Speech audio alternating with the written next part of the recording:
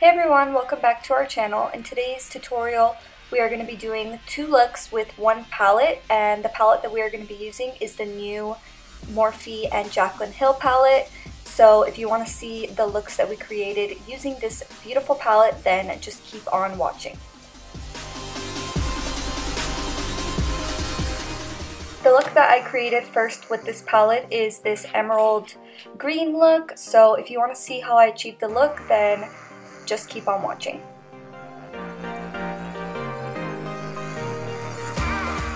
So for the first step, I'm just going to go ahead and prime my eyes, and I used the Estee Lauder Double Wear Concealer in the shade Light.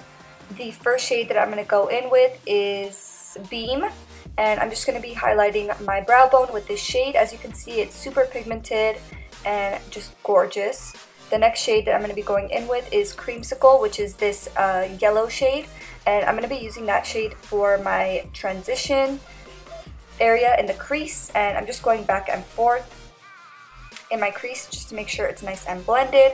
The next shade that I'm going to be going in with is that red shade, and it is called Hunts, and I'm going to be using that to define my crease. As you can tell, it's super warm and easy to blend. Then I go back in with Creamsicle just to make sure that everything is super smooth and there's no harsh lines. The next shade that I'm going to go in with is this shade called Chip, and I'm going to be using that to deepen my crease area, and as you can see, I'm only putting that shade directly in my crease. Next, I'm going to clean up my lid, and for this step I always use my Tarte Shape Tape Concealer in the shade Fair, and I find that this step really makes the lid color pop.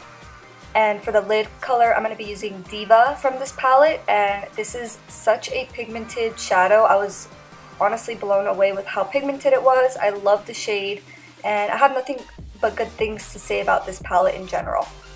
And to create my wing, I'm going to be using the Tarteist Double Take Liquid Liner. And as you can see, the tape really helps to create a sharp wing. For lashes, I'm going to be using Bali Lashes by Shop Sophie Bella. And I'm just applying that with some tweezers. And now I'm going back in with the shade Creamsicle, and I'm going to be buffing that all over my lower lash line. And then going in with Hunts just to add some depth in the outer part of my lower lash line.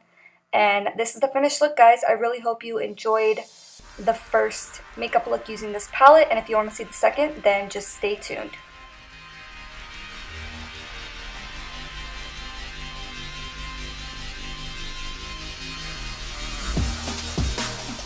Hi guys, it's Sophie. So the first thing I'm doing is priming my lid, and then I'm going in with the color Beam, and I'm just applying this on my brow bone.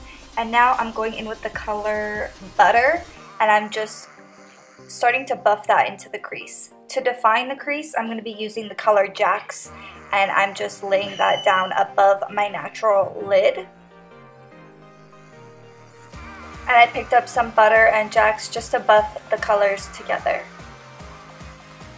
Now I'm going in with the color Faint, and I did dampen my brush, and I thought it was extremely pigmented after I wet my brush, and then I applied more Butter and more Hunts onto the outer corner, and I'm just patting that onto where I would apply liner, and then I applied some Abyss and some liquid liner to my lash line. And now I'm going in with more Abyss and Hunts just to blend that smoky liner together. For lashes, I'm using Shop Sophie Bella Malibu lashes.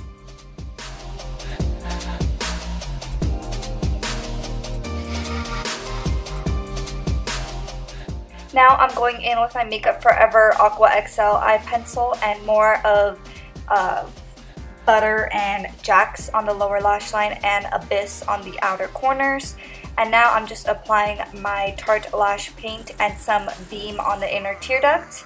And that's the finished look. My overall thoughts on the palette is that I was very impressed with it, and I think that the color payoff is pretty good.